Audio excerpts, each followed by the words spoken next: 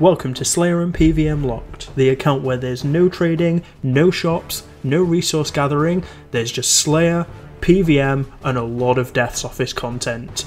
All the rules and restrictions are in the description down below, so grab your task, gear up, and let's get into it. Hello everyone and welcome to episode 10 of Slayer and PvM. It's been quite a journey getting here, but we're finally ready to take on our first actual boss, which is the giant mole. I've left you guys in suspense for long enough, so we'll just jump into it and see how it goes. Okay, so the first phase is nice and easy. We just need to do a load of damage to the mole. We've got our protection from melee up, so we should be fine. I'm just worried about the prey situation. I think it's going to drop pretty quickly, but we've got every piece of food from the bank in our inventory now. Everything from rainbow fish to wine, so we'll hopefully not use it all, but it's better to have it and not need it than to just die at the end of the day. Okay, that's the first phase done, and looks like we're getting the difficult one out of the way to start with. The ones with the minions is really difficult. There's a lot of damage reduction, there's a lot of extra damage coming in, and I don't have devotion yet, which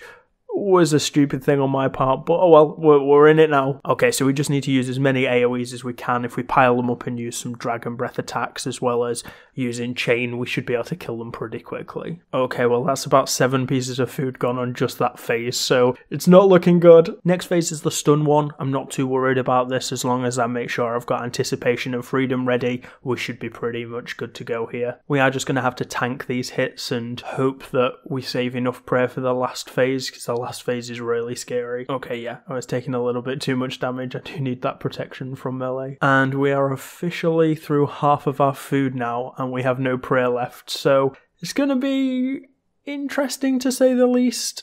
Although I seem to be able to kind of kite the giant mole around. I know there's a weird mechanic where she'll come and like hit you for constant damage, but we'll see how it goes. Let's see if I can actually do a little bit more kiting on this phase. Oh, okay, I think this one's the one that you actually are meant to kite her, because it tells you not to stand too close to her. So you just run around, try and get the asphyxiate off if we can. Okay, this one isn't too bad because it doesn't look like it's got the anti-kiting mechanics on for this phase, so we are splashing so much. It's actually crazy. Once we get better weapons, though, it's going to be super easy to kill her. Or actually, even a higher magic level would do it. We're only sat at 48 magic at the minute. Oh, thankfully that's over. That took a really, really long time. So we've done the minions, we've done the rockfall, we've done the kiting. So this last one I think is the berserk ability. So you've got to be able to stun her when she goes berserk. That should be actually quite easy. We'll get a lot of damage off with the asphyxiates here. Oh, okay. So the anti-kiting mechanic actually only hits 200 type plus damage. And I can get through most of them with only taking 1 or 2 hits. It might actually be better to just keep kiting around, because giant mole is hitting me for 400 to 500 damage each time, and if I can get away with doing this, I'm going to take a lot less damage. Oh, that's not something I'd planned for.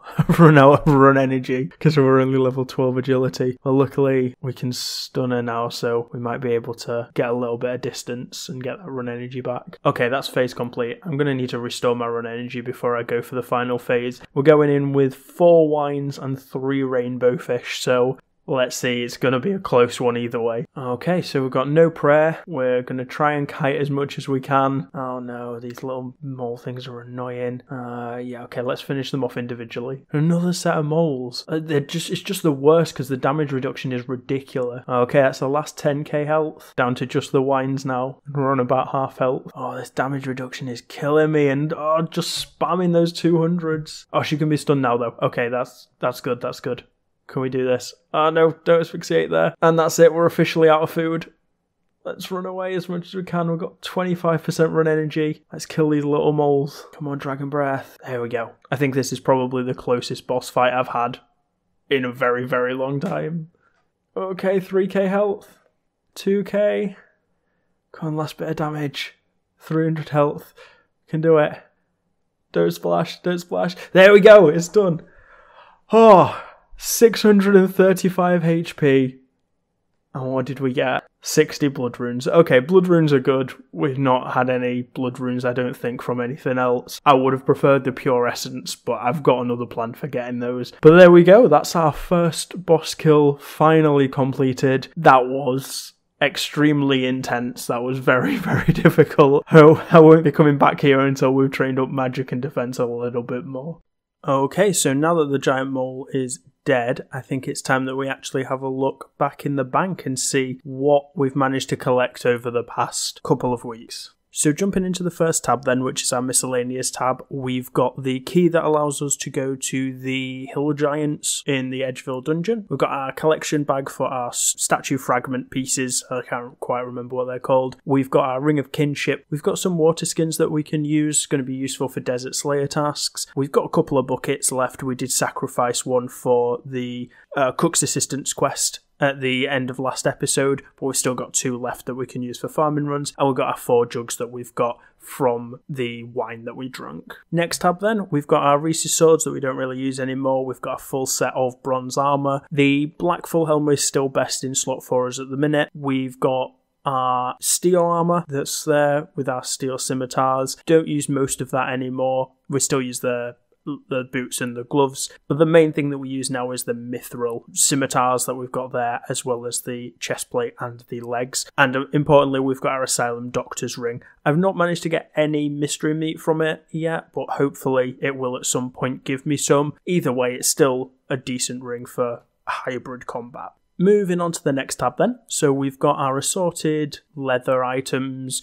Leather armour is kind of the best that we've got at the minute because we haven't got that much carapace armour, but that's just what we've got to use. We're creating quite a nice collection of arrows, not that we can actually use any of them yet because we aren't able to make any bows or anything like that, which is unfortunate, but well. We've got our throwing knives. The mithril ones are the main weapon that we use. We've got some tar in here. I think that's Guam tar. I just need that to get my herb lore up a little bit. We're not going to be able to use salamanders as far as I'm aware. Next tab, we have our runes. Now, we've got our first 60 blood runes that we just got from the giant mole. We've got quite a few other runes. We are running extremely low on air runes though, and I'm definitely going to need to go and get some more air runes. Now, I think my plan for getting air runes is probably going to be to do the Rune Mysteries and Rune Memories quest, because one of the rewards does give you quite a lot of pure essence. Once that's used up though, we're going to get the majority of our pure essence from killing the giant mole. She drops somewhere between 200 and 600 as an uncommon drop, so we'll just keep farming her until we've got a few thousand and then just blast out rune crafting.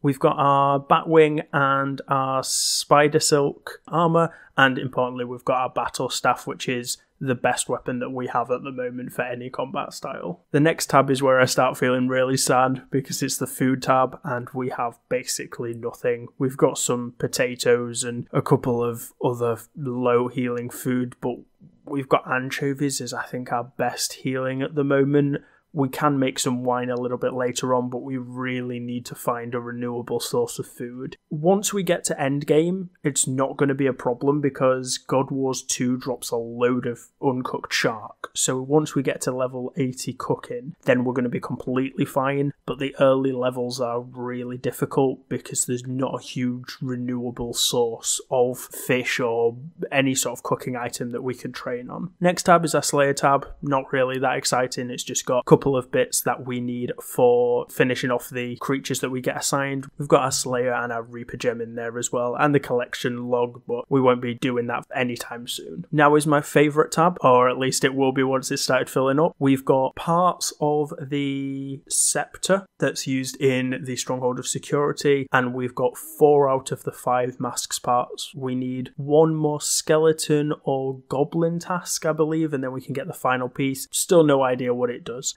The other bits are just the loot that we got from the giant mole and a couple of bits of ghostly essence, which will be nice once we get the ectoplasmator. The farming tab is looking incredible though. We've got a nice variety of seeds, although we are running pretty low on them, but those herbs are amazing. We're starting to get a nice decent collection of herbs. I don't get a huge amount of herb seeds, so most of these have just been grimy drops from Slayer creatures. We're running out of secondary ingredients as well, so we might need to start forcing some hobgoblin tasks or go and find some creatures that drop some decent secondaries later on. One rule that has been suggested to me, which I am considering for the series, is that I could sacrifice say 100 Slayer points to unlock the ability to gather 1 specific item. So for example, blue dragon scales. If I sacrificed 100 Slayer points, I could go and start collecting blue dragon scales from the spawns that are around the world. I've got to put a bit more thought into it. It's going to be a little bit down the line that we'll do that, but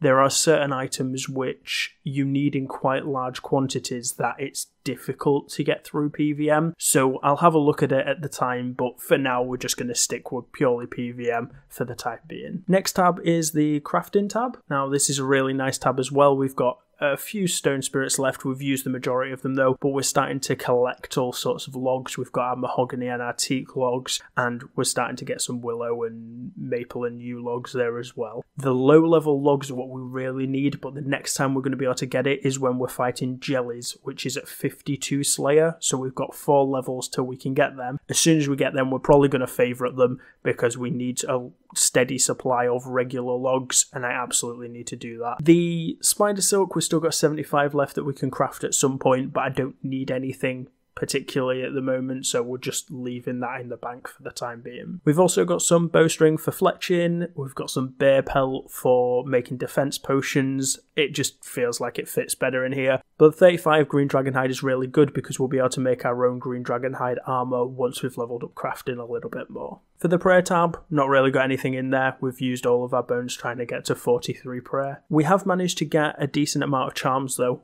29 green, 19 crimson and 8 blue were pretty nice, but we've got over 400 of the gold charms. Now most of those came from the quest, but we've still got quite a lot. The pouches are becoming difficult to make because we need some raw chicken. The only way to get raw chicken is either through getting a bird's task from the Lumbridge Slayer Master, which I have been forcing it a couple of times to try and get some. The other way is to get a werewolf task because they drop 5 unnoted raw chicken occasionally. So if we get some werewolf tasks later on, we can start training summoning a little bit more, and that'll be really good. But until then, we're kind of stuck at level 8 for the time being. Now, the quest tab is interesting. It's also a partial rune crafting tab, but doesn't really matter too much. We've got just miscellaneous quest items, to be honest. There's not really much to say about this. If I can't think of a place to shove things, they just go in here because they might be used for a quest at some point. Now, the salvage tab is looking really nice. Once we unlock invention or even high alchemy, we're going to start being able to dip into here and get those components or the gold that we need. 37 of certain mithril ones, and then we've got 20 odd of some others.